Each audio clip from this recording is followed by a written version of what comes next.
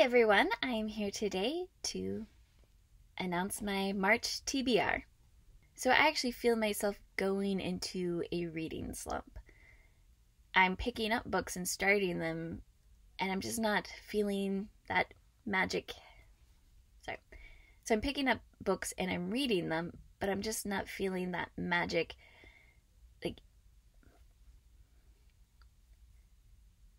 this. If you guys were here in front of me right now, I would ask how many people have had that feeling of first love or love at first sight upon picking up a book and you just knew you had to finish it.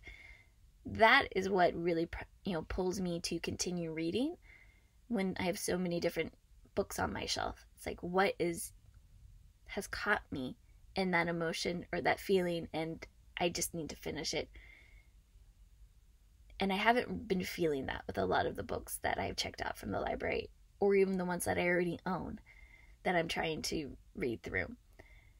So while I'm picking up books and reading them, I'm just not reading them very fast or finishing them.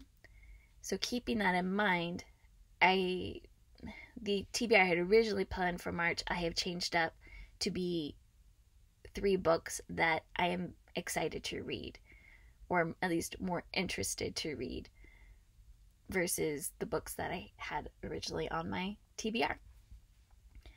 Now, one of those is going to be a 2021 new release, and that is A Desolation of Peace by Arcady Martin, and this is second in her Texalon series, where we're following Mahit.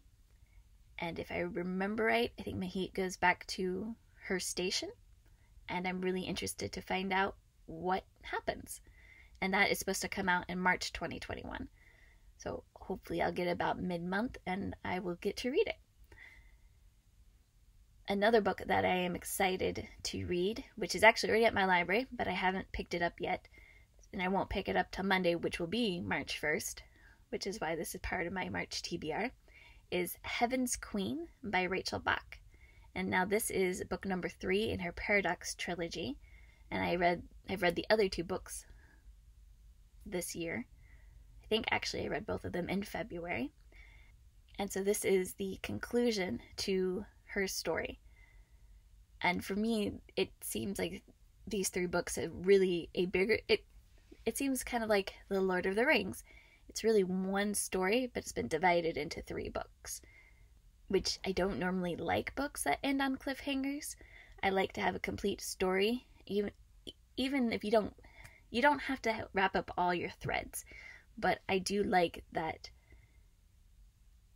there is a conclusion to a book.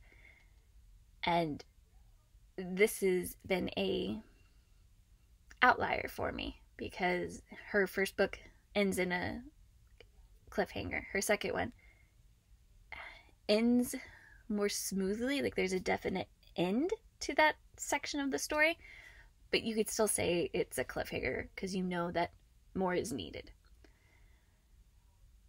And yeah, I'm still very excited to read this book this month. Like I said, already waiting for me at the library.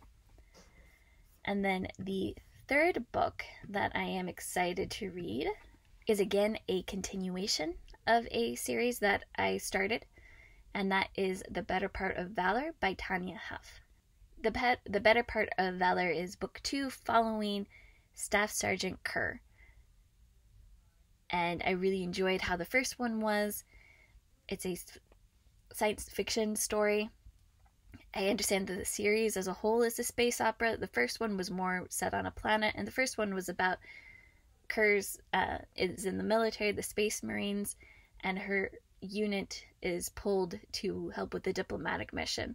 That is not the typical diplomatic mission that you would think of.